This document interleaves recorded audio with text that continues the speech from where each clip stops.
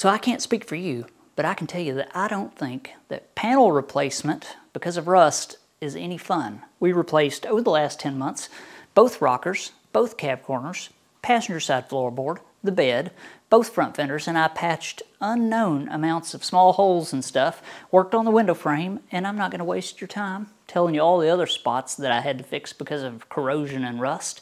And today I'm going to make sure, at least get started on making sure that that doesn't happen again anytime soon for my sake.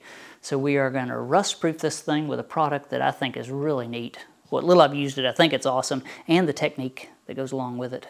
So thanks for watching, and let's see if we can't preserve on this truck for a little while longer. So the product that we're going to use is called fluid film. I picked up a gallon of this. I plan to do it annually. This should be plenty to do this vehicle, maybe a few times. Also picked up this spray gun for undercoating or stuff like that. Comes with a couple different nozzles. I'll show you the box so you can get the information if you're interested. But this and this is a killer team for rust prevention. Check that out. So although this stuff doesn't look very pleasant, the smell is actually pretty good. Lean in a bit and you know, suck some of that in. See? Not too bad, actually. Surprisingly good, I'll say. Not good enough for me to attempt eating it, but it doesn't smell bad, which is a good thing. So let's get some of this loaded into this spray gun and spray it on the vehicle. So I actually picked up this spray gun at the suggestion of Eric over, look at this, over at South Main Auto. Now it is not something that would be not heavy duty enough for industrial use. It's kind of flimsy. But for using this thing, you know, a couple times a year, for what it costs, it was worth it, in my opinion. So let's put a little in this cup. Definitely more effective ways of loading this than what I'm doing, but it is working.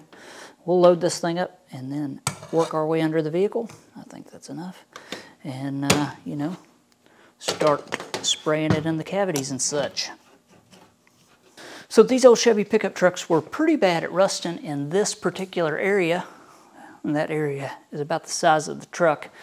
And I want to make sure, now that I've got this thing painted, that it stays nice as long as possible. Now, you don't want to apply any oils or anything to one if you're going to be doing any body work to it anytime soon, because it'll definitely mess with your paint and primer and all that stuff, cause your materials not to stick. So if you're going to be restoring one, just hold off. But keep in mind, you do not have to buy this fluid film. You can use used motor oil, gear oil, bar oil from a chainsaw. It doesn't make any difference. Diesel fuel, all these products are going to work. This stuff was highly recommended. I wanted to try it. Supposedly it sticks around for a very long time. So, plus it smells pretty decent, kind of. So let's get this thing rust-proofed. So the spray gun here is made by TPC Global. It comes with two hoses, one that sprays, you know, out all the way around, and then one that sprays directly in front of the nozzle there. So you can shoot it at pinpoint, or you can cover an area or a cavity, back inside of a body panel, which is really nice. And right now I've got the one that sprays, all the way around. So I'm going to pull out this marker light and then shove this hose down in there and give it a good coating. So this kind of sprays out a mist, all just in a big old circle, really. So I'm just going to go around.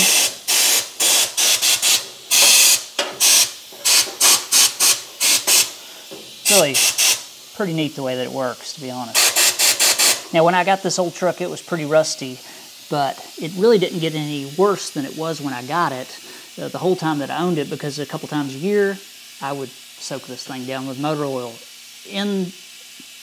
thinking that one day I may fix it.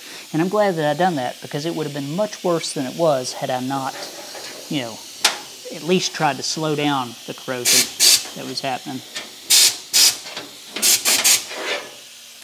So I know that you probably can't see that, but there, trust me, is a fine film of oil all the way around on this surface, where if you just use like a squirt gun, you just pretty much get the oil in a localized spot. This tip really makes a big difference. So with this nozzle here, I mean, you can get in places you're just not going to get in any other way. Snake it back into the panel, back into the hood.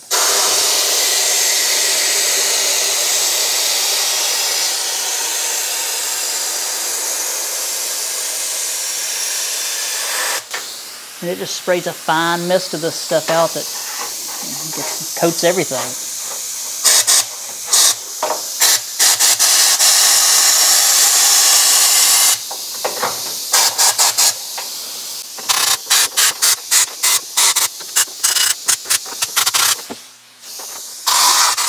So you can just, accept the fact that this stuff is going to get everywhere. It's going to settle on everything. Watch this. Every cavity that this thing has, I'm spraying a little bit in, but you don't got to go overboard. Watch. See it coming out over here? I don't know if you can see that or not through the camera, but it's a super fine mist of that product, and it's just going to stick to every surface inside. It's like fogging the inside of your, places where you just couldn't reach otherwise. And then, yeah, you're going to have to wipe everything off. But I'll argue that it's probably worth it, especially if you live in an environment where, corrosion's a big deal. So here's a super critical part of most trucks, most that I see. Old ones that are 10 or plus years old, they're all rusted out in the rockers, and this one was eaten completely up. So we're going to take this thing and snake it up into the back of this rocker. If I can get this air hose to cooperate. And just pull the trigger on this thing and slowly pull it, back towards me, and it will coat the entire inside of that thing. Makes me feel good.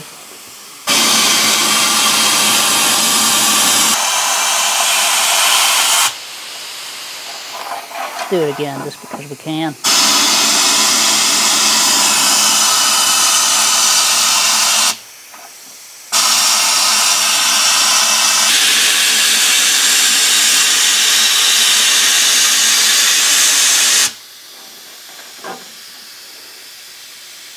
So these Chevy pickup trucks were bad about rusting out right above the wheel well, and there's 3 drains here. This is just a big, imagine that the bedside is like a big pop can, kinda, up in this area anyway. It's enclosed, and mud and stuff gets packed up in these drain holes.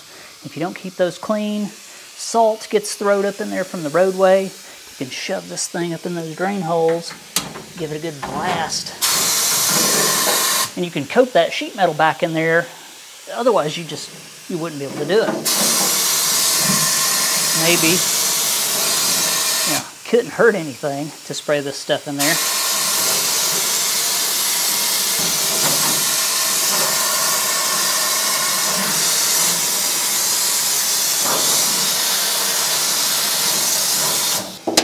So pretty much where any 2 pieces of metal overlap,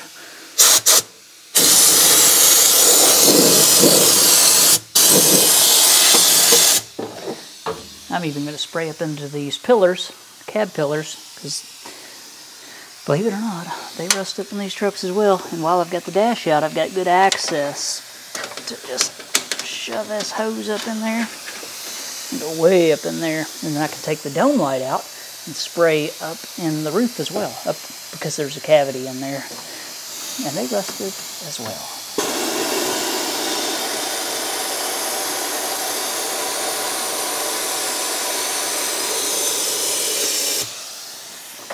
In the kick panels.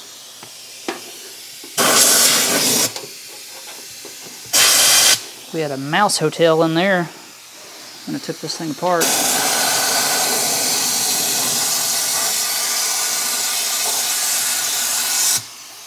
So I wish I'd have known about this tool 10 years ago, because in the past I just used motor oil, transmission fluid, gear oil, whatever I had, basically, in a spray gun. Sometimes I have that Sure Shot sprayer, but it only sprays in a straight line, and you can only get pretty much line of sight stuff. You can't really get up in these bedsides and coat the entire surface good, like you can with something like this.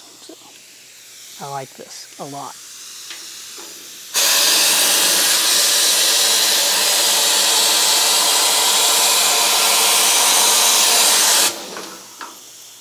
So check out that tip.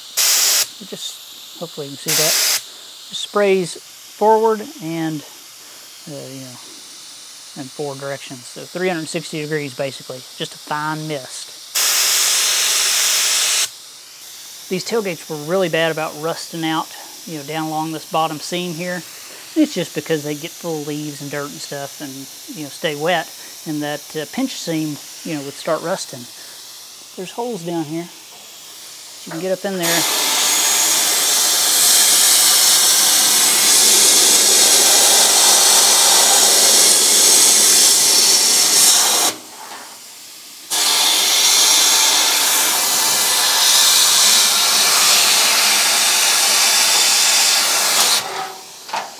And I've got the handle out so I can go all the way up in here and coat that as well. So choosing paint colors, especially a two-tone, man, it's a job. And I labored over that for quite some time, going back and forth in my mind, wondering if this was going to turn out the way that I envisioned it in my mind, because I didn't go off anyone else's paint codes or colors. I just went to the paint shop, used paint chips, put them next to each other, and used my best judgment, and I think it turned out awesome. These colors just go together well. About the same amount of flake in each, metallic flake. They just look good, in my opinion. Now, I've been calling this a brown, but technically it is a dark bronze, and then this is actually, I've been calling it gold, but it's a bronze gold. And for anybody out there who wants to duplicate these colors, they look good together, in my opinion, and got a lot of positive feedback when I revealed this thing. I want to give you the paint codes off of these specific colors. That way you can replicate it if you want, right? So for products, these are all Shopline Plus by PPG. Any PPG paint dealer should have this exact same colors. Now the secondary color, or the gold stripe at the bottom of the truck, I bought a gallon of the paint, but I ended up only using about 2 quarts of it. So that'll give you an idea of how much paint that I used. I'll also tell you on the primary color as well. But the paint code on this dark bronze is 907897, and then it has an OEM code here, C20. Not sure exactly, what that relates to, unless this is a factory color for some automotive, some car out there. Now, the brown, or the dark bronze technically, the paint code is 941191, and then it has an OEM code of LB8Q2J, and I used, to paint this truck, I used about 3 quarts of the brown, the primary color. Now, as far as clear, I used the Shopline Plus by PPG, all made by the same thing. This is a high solids European clear, and I probably used, this was 5 quarts, and I probably used, or 5 liters, and I probably used 3. I'm guessing maybe 3.5, just a guess. Now, I cannot tell you that this is great stuff, or I cannot tell you that this is bad stuff. I am not a professional painter, and I have basically zero background, or anything in my knowledge bank to compare this stuff to. All I can tell you is that my paint job turned out awesome, in my opinion, and I'm really happy with the product. So if you want to duplicate my colors, that's what I used. So real simple video this week, kind of taking it easy, to be honest. Super pleased with the way that rust proofing works. Love that fluid film. I'm not affiliated with them whatsoever. I bought all of that stuff just like anybody else would. I like the way that stuff is a lot less prone to run out and drip out of the panels and stuff like you would see with motor oil. Plus, it's not like some rubberized undercoating that is likely to hold moisture up under it and then even make your rust issues worse. I've seen that before. So fluid film, from me, gets a big thumbs up. Plus that spray gun, although not an industrial spray gun, it did the trick. So I'm happy with the way that worked out. Got the back glass in this truck. I didn't show any of that. Me and my brother put that in.